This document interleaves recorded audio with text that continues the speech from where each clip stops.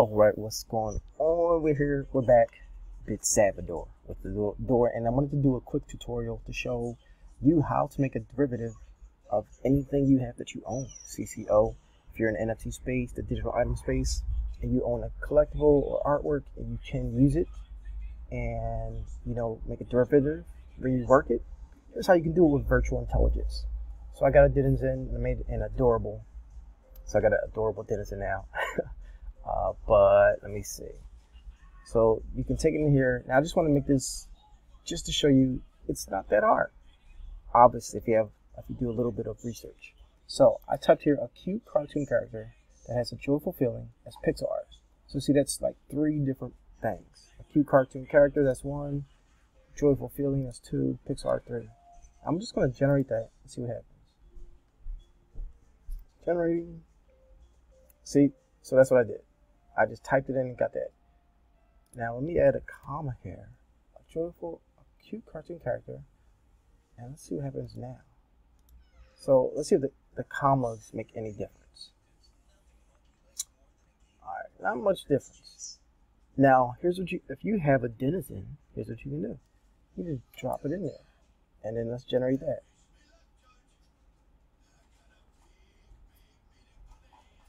And then come on, reveal. Cool. And you see, there you go. That's your derivative. Drag it to the desktop and use it. Cool. Now look, I can change this to pixel art. I can do manga. Let's see how manga art looks.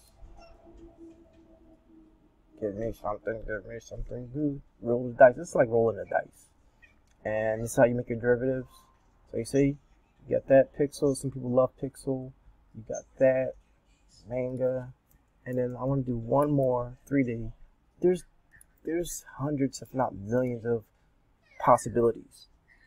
I'm just showing you how to start simple. And 3D art's cupcake. And check. Now, most sites, they don't operate like this. But some, they do let you do an init image. That's an init. And so say if I wanted to do this, I could take an image here. And I could take 2 images. And then we can use those as inits and then generate. Now, obviously, that's cool. So it kind of combined them. Combine the traits. You see the jacket, you see the hair.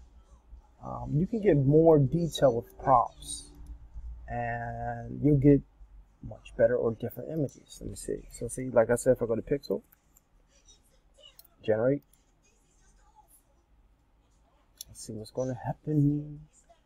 And you see, pretty cool. Now see, I'm going to go back and do this with mine. These are like general ones that's in the Denizen collection. These are not mine. I can also add image. So I could add another one. I can generate.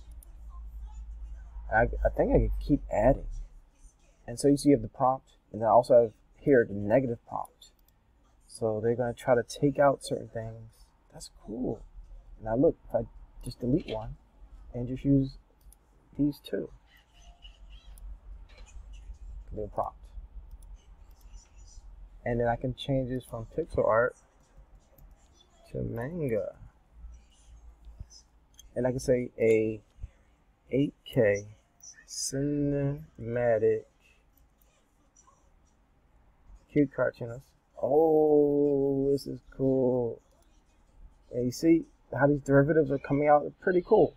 Now obviously you can do a lot more. Take them into Photoshop. This one looks really good right off the bag. But you can go with Photoshop and do a lot more. Whoa, this is almost ready to use. The eyeballs need some work.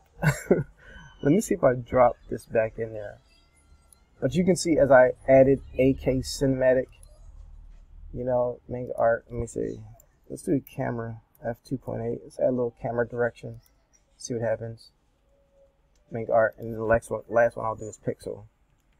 Ooh, you see as I tweak it, it gets better and better and better. Those hands, I don't know what those hands are doing. But I added these 3, then I put on pixel art. You know what? I want to go back to manga. And let's see what happens. So let's get pixel. It's taking time. It's taking a lot of time.